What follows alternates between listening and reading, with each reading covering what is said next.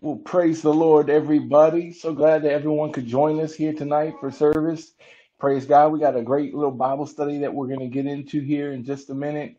So we appreciate everyone coming on. Hope everybody's doing great out there. How's everybody doing? Amen. Awesome. Praise God. So we're going to go ahead and get into a Bible study tonight. Tonight we're going to be talking about a call to repair. Amen. A call to repair.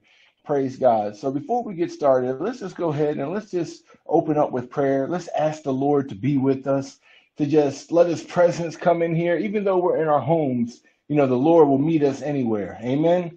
Praise God. So let's just go ahead and let's just lift up our hands, raise up our voices, and let's just begin to cry out to the Lord. Lord, we thank you, Jesus, for your presence, God, that is in this place, Lord. And I thank you, God, for allowing us to come here tonight, Lord, and to just be in your presence, Lord. I pray in the name of Jesus, God, that you would allow your voice to speak to our hearts, God. In the midst of this storm, God, I pray, Lord, that you would pierce through everything that's going on around us, Lord, and speak directly to our hearts, God. I pray, Lord, that the purpose for this Bible study would be accomplished, Lord, and that your will would be performed. I pray, Lord, that you would anoint me, God, as your vessel, Lord, and that you would use me for your glory, Lord. Speak to us in the name of Jesus, God. We thank you, Lord, and we love you. In Jesus' name we pray. And everyone said amen. Praise God. So tonight, if you have your Bibles, we're going to be turning to the book of First Kings, and we're going to be coming from chapter 18. So First Kings chapter 18, and then we're going to start reading at verse 10. Praise God. So the Bible says, "As the Lord thy God liveth, there is no nation or kingdom whither my Lord hath not sent to seek thee. And when they said, He is not there, he took an oath of the kingdom and nation, and they found thee not. Now thou sayest, Go and tell thy Lord, Behold, Elijah is here. And it shall come to pass, as soon as I gone from thee, that the Spirit of the Lord shall carry thee whither I know not. And so when I come, tell Ahab, he cannot find thee, and he shall slay me. But I, thy servant, fear the Lord from my youth. Was it not told my Lord what I did when Jezebel slew the prophets of the Lord? How I hid 100 of the Lord's prophets by 50 in a cave and fed them with bread and water? And now thou sayest, Go and tell thy Lord, Behold, Elijah is here, and he shall slay me. And Elijah said, As the Lord of hosts lives, before whom I stand, I will surely show myself unto him this day. So Obadiah went to meet Ahab and told him, and Ahab went to meet with Elijah." Praise God. Now, Ahab was not necessarily one of the people that was a fan of Elijah. Amen. So for Elijah to come out and say this, it was like he was saying, hey, I'm ready to meet him face to face so that we can get these things discussed. Verse 17, "And it came to pass that when Ahab saw Elijah, that Ahab said unto him, Art thou he that troubleth Israel? And he answered, I have not troubled Israel, but thou and thy father's house, in that ye have forsaken the commandments of the Lord, and thou hast followed Balaam. Now therefore send and gather to me all Israel unto Mount Carmel, and the prophets of Baal 450, and the prophets of the groves 400, which eat at Jezebel's table." So he's calling them all together. He said, I want everyone to get together for this because we're going to have a discussion. There's some things that are going on that need to get brought to the table, and we've got to get some understanding. Praise God. We go down to verse 21. "And Elijah came unto all the people and said, How long?" Look at your neighbor and say, how long? How long? How long halt ye between two opinions? If the Lord be God, follow him. But if Baal, then follow him. And the people answered him not a word. Praise God. Now, if we look at this scripture and we begin to kind of dissect and dive into it, Elijah came to the people and he asked them a question, and it was direct. He said, how long are you going to halt between these two opinions? Now, if you look up that word halt in the original context, it actually means to leap. It means to hop, kind of limp. So he's saying, how long are you going to be limping and hopping, going back and forth. Right now we've got a lot of time on our hands. Amen. Praise God. There's some things that we're able to do that we've always said, man, I wish I could do this. If I had more time, I would do this. If I was able to, I would do this. Well, praise God. The Lord opened up an opportunity for us to be able to have a little bit of extra time on our hands. And what are we doing with that time? Amen. Praise God. Elijah comes and he says, how long have you been hopping back and forth between these two opinions? Now, if you look up the words, and as you go here and you start to see you got these two opinions, it actually is basically saying, how long are you going to be double-minded? How long are you going to want to live for God for a minute, but then go and live for Baal for, the next minute? How long are you going to be limping back and forth, hopping over the sides of the fence, trying to serve these other gods? And he asked this question. It was very direct, and it was straight cut, right to the point. He hit them exactly where they were. Now, if you look up the opinions, what that means, it comes from a word that actually means to be disbranched. Now, when I read that and I studied it, it just blew my mind, because I started thinking about how Jesus is the vine, as it says in John 15. Jesus is the vine, and we are his branches. Amen. Praise God. If we are severed from the vine, then we can bear no fruit.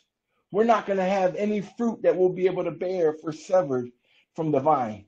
And when we read the scripture, he's saying, how long are you going to be halted between these two opinions? How long are you going to be disbranched?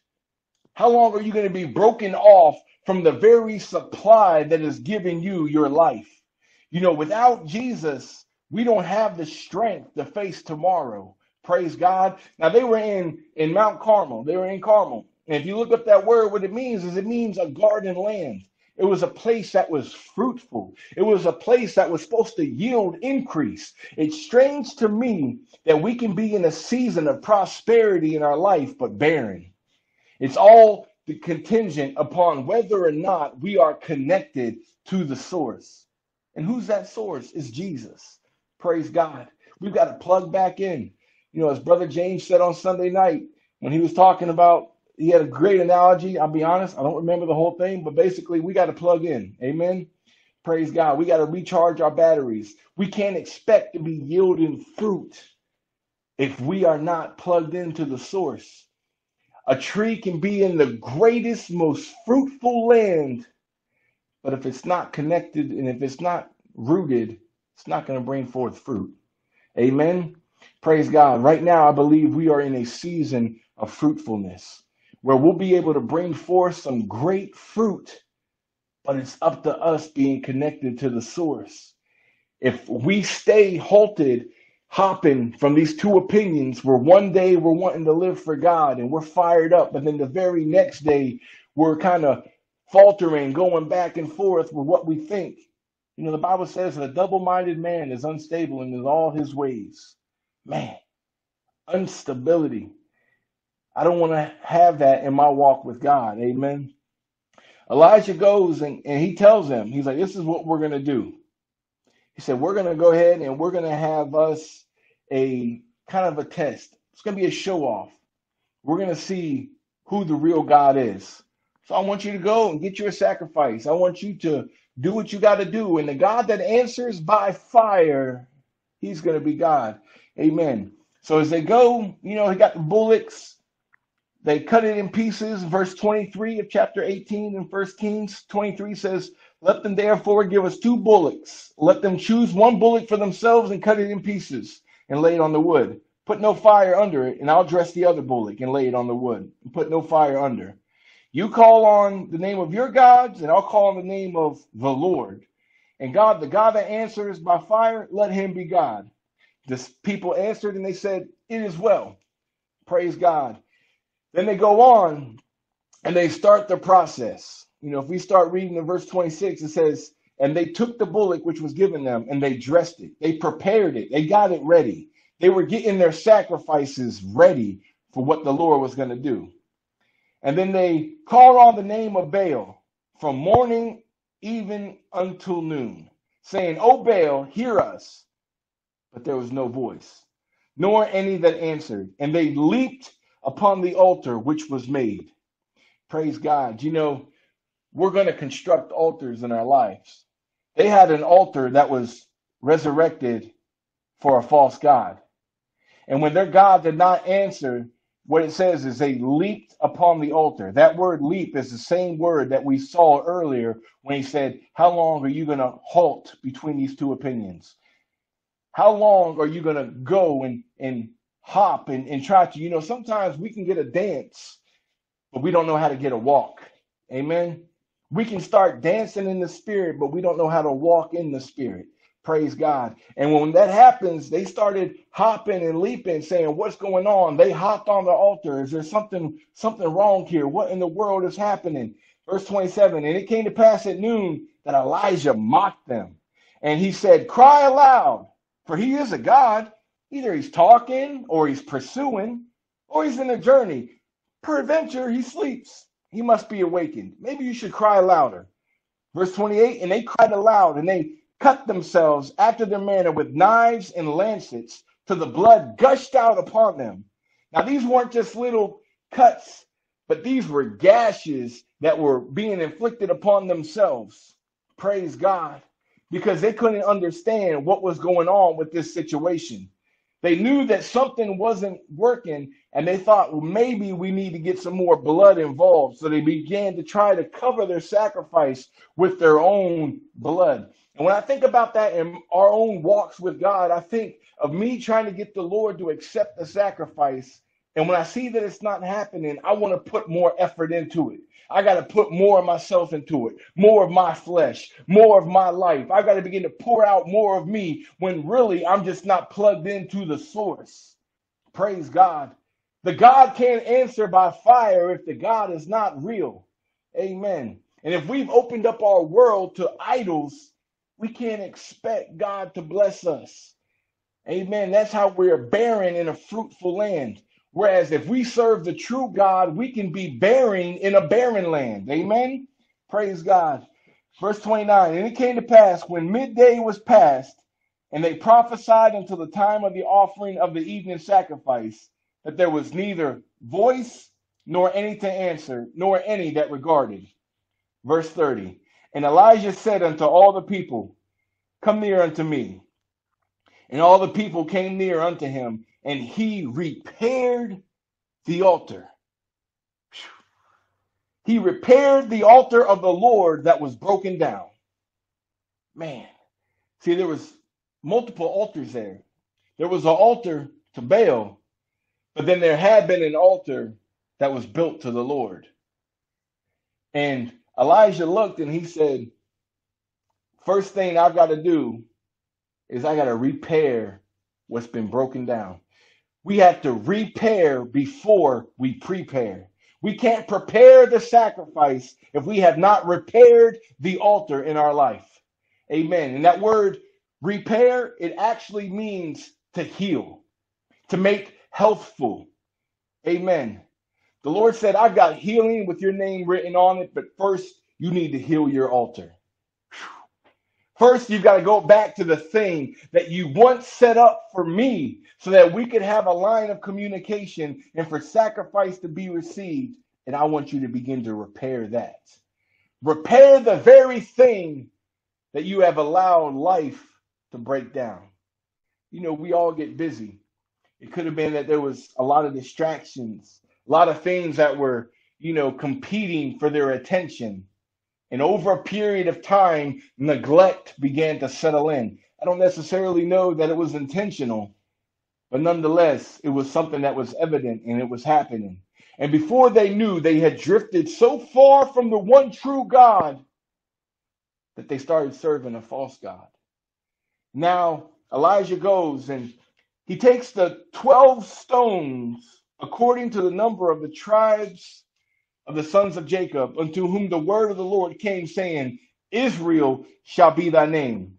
And with the stones he built an altar in the name of the Lord, and he made a trench about the altar, as great would contain 2 measures of seed. Elijah didn't just start trying to set the wood up on the dirt. But he took the 12 stones and he began to arrange them accordingly so that the altar could be built right there with the stones and with the wood being laid upon them. You know, if we try to build our altar on the dirt, all we're doing is building an altar upon our flesh, because that's our human nature. We come from the dust, and from the dust we shall return. But if we're going to build an altar, we got to make sure that we build it upon the rock. Amen. We got to make sure that we build it upon the rock that is higher than I. Amen. Praise God. We can't allow our flesh to be the thing that is going to hold our sacrifice, but it's got to be built upon the rock of God. Amen. And as he arranged the 12 stones, I think about that, and it could have been almost like a reminder to the children saying, hey, remember where it is that you came from. Remember what it is that the Lord has done from your ancestors and what he has brought you from to where now you are here. Sometimes we need to look back to see where it is that the Lord brought us from, because we get forgetful. We start to forget what it is that the Lord has done for us in our life. And when we get forgetful, all of a sudden we begin to get idle and we forget everything that the Lord has done. And then we start to travel off. Amen. Praise God. Verse 32, and with the stone, verse 33, and he put the wood in order, and he cut the bullock in pieces and laid him on the wood and said, fill 4 barrels with water and pour it on the burnt sacrifice and on the wood. He said, do it a second time. They did it a second time. He said, do it a third time. They did it a third time. And the water ran about the altar, and he filled the trench also with water. What was he doing? He said, I'm not leaving any way for there to be coincidence to come into this situation. I want you to know that this is the God that's going to answer by fire. If the Lord were to come down and to consume this sacrifice, it could only be God. Especially after he put all this water, and he's got the 12 barrels of water that are saturating not only the sacrifice, but the wood as well. And then there's a trench about it. He goes on in verse 36, and it came to pass at that time, at the time of offering of the evening sacrifice, that Elijah the prophet came near, and he said, Lord God of Abraham, Isaac, and of Israel, let it be known this day that thou art God in Israel, and that I am thy servant, and that I have done all these things at thy word. Hear me, O Lord, hear me. Oh, how many of us in this day and time want to be able to have an audience with God? Amen. We need an audience with the creator of this world. We want to be able to have an audience to where we know that when we call upon the name of the Lord, that he's going to hear our voice. Amen. I don't know about you, but I don't want my voice to fall on deaf ears, especially in this day and time that we're living right now with everything that's going on. Praise God. The only comfort that we have is to know that we know the peace speaker, that we know the God who can speak into a storm and calm the winds and the waves. We know that we have a God that we serve who is able to speak and say, let there be light, and light comes into existence. We know that we have a God who is for us. And I want to know that that God is going to let me speak and he be able to hear my voice. And Elijah was saying, because I know him, I know that I'm right with him. I have healed the altar upon where I'm going to speak. I know my voice is going to be heard. Man, that gives you boldness and that gives you confidence. Fear is not going to be able to reside where there's that kind of confidence, because that's when you are beginning to be perfect in his love. Amen. And where there's perfect love, it expels and it casts out all fear. Praise God. Because then we're not worried about judgment and about punishment to come, because we know that everything is in line, that we have repaired and prepared everything in accordance with how it needs to be. So when it comes to pass that it's time for us to speak, I know that I got an audience with my Father. Amen. Praise God. So he goes on and he says, hear me, O Lord, hear me, that this people may know that thou art the Lord God, and that thou hast turned their heart back again. Man. Verse 38, then the fire of the Lord fell and consumed the burnt sacrifice, and the wood, and the stones, and the dust, and it licked up the water that was even in the trench. Man, when we get our life right with the Lord, when we start to heal our altars, praise God, when we begin to go back into our homes, we don't have to only have an altar at the church. We can have an altar at our house to where we can go into our home. We can kneel down, we can stand, we can sit, whatever it is that you do. And you can begin to communicate with the Father of all of us. And we can begin to speak unto him, and we can have an audience. But he said, I want you to go to your home. I want you to repair that altar. I want you to heal that altar so that I can heal your own state and where you are. Praise God. The fire came down and it licked up even the water from the trench. And when the people saw it, they fell on their faces. Now, what are some direct results from repairing our altars? One, we know God hears us. Now, I don't know about you, but to me, that's valuable. That's something that you can't even measure the value of. Amen. I want to have an audience with God. Two, the Lord allows us to enter into the miraculous, because not only is he lighting fire to the wood and to the sacrifice, but he's even licking the water up that was in the trench. He said, I'm going to do the miraculous in your life, to where they saw an impossible situation. God looks at your impossibility and he begins to see an opportunity. Praise God. When our altars are repaired in our homes, the Lord takes the impossible and he makes it possible. Amen. Praise God. The next thing that happened is the people saw it and they fell on their faces and they said, the Lord, he is God, and the Lord, he is God. Praise God. Revival begins to take place. If we can repair our altar in our home, we'll begin to see unsaved family members come unto the Lord. We'll begin to see prodigals return back unto the Lord. We'll begin to see those who are far off begin to make their way back to the house of God, because now there's something that's taking place that is going to transcend the natural, enter into the spirit realm, and where our flesh could not cut it, something that we built upon the rock is now transcending what we can do. Man, that's awesome that the Lord is willing to go beyond our ability, enter in to where his resources are, and begin to exceed our expectations. Praise God. Why would we not want that? Amen. Praise God. They go, verse 40, and Elijah said unto them, take the prophets of Baal and let not one of them escape. And they took them, and Elijah brought them down to the brook Kishon, and he slew them there. The very voices that have been speaking lies into our lives are going to get eliminated.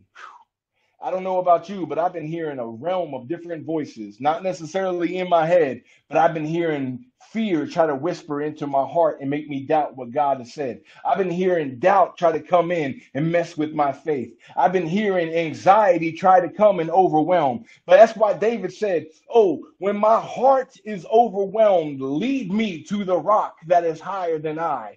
Praise God. When we get our altars right with God, and when we get our prayer life back in order, there is no devil in hell that is going to be able to stand against what it is that God is trying to bring us into, because God is for us. God is for you. He loves you with an everlasting love. He has called you before you even left your mother's womb. He had a purpose that was designated for you to perform. And he said, I'm going to bring you through this. I didn't bring you here to leave you. But right now, I want you to know that if my people who are called by my name will humble themselves and pray and seek my face and turn from their wicked and their evil ways, then will I hear from heaven. He's saying, if you will go ahead and heal what you can heal, then I'll heal what you can't heal. If you heal your altar, I'll come and I'll hear and I'll heal the land. Praise God. This is what we need in our lives. God, I want you to help me so that I can heal whatever it is that I have allowed life or laziness or circumstances or distractions, whatever it is that has come and messed with my altar. Lord, right now, we're going to start to repair it. Amen. Praise God. Let's just go ahead and let's just begin to pray right now as we get ready to dismiss. Let's ask God to help us. We've got altars that need to be repaired. There's healing that needs to take place in our own homes. We can't bring find healing outside the home if we don't have healing inside. Amen. Praise God. Let's just begin to pray. Lord, in the name of Jesus, we come before you right now, Lord, in our homes, God. And I want my home to be your sanctuary, God. I want you to feel comfortable in my home. I don't want you to feel uncomfortable here, Lord, and feel as if you can't come and reside inside this house. Lord, I want you to feel welcome. I want your presence to feel entertained. I want to minister to you in my home in the name of Jesus. I pray, God, that you would help us to break down the altars of Baal and break down the altars of Ashtoreth in our houses, God, and help us, Lord, to repair and to rebuild and to heal the altars that we have in you. God, in the name of Jesus, there's a dying world, Lord, that needs healing. There is a greater revival that you are preparing to bring us into. And Lord, we don't need to question it. We don't need to doubt it. Lord, we just need to prepare, God. We thank you in the name of Jesus, Lord. I pray, God, that you would be with us and allow us to go forth in all boldness. In Jesus' name we pray. And the church said, amen. Praise God. Well, y'all are awesome. We appreciate y'all coming and joining with us here tonight for this Bible study. You think about it, share this with your friends. Get some people involved. There's a lot of people that we've been inviting to church for years and years, and they've always gave us an excuse. Oh, I can't come because of this, or I can't come because of this. Everybody nowadays has a phone. They have the capabilities to get on their phone and watch a video. Most of them welcome it. So they share the video, share the link, say, hey, come to church. You're going to love it. You can stay at your house. Amen. Praise God. I believe that through this, we're going to see greater revival than what we've seen yet. Amen. God's preparing the church to go forth and to do greater things than what we've seen. The persecution had to happen to get the church to scatter so that the gospel message could travel to the ends of the earth. And sometimes the Lord has to shake us up to wake us up so that we can begin to heal things that need healing in our lives so that we can go out and begin to heal others that need it in theirs. Amen. Well, y'all are awesome. We love you. We look forward to seeing everybody on Sunday. It's going to be a great time of worship. I don't know about you, but I've been loving the children's church. Man, me and Gabe been busting moves and doing crazy dances and unto the Lord, but it's been a lot of fun. So hopefully you're enjoying it. You're getting engaged. Stand up in your house, throw your hands up, lift your head back, and just cry out unto the Lord. Let the tears stream. Begin to speak in another language as the Spirit gives the utterance, because God is going to meet us here for this season. Amen. We love y'all. Y'all have a good one, and we look forward to seeing you.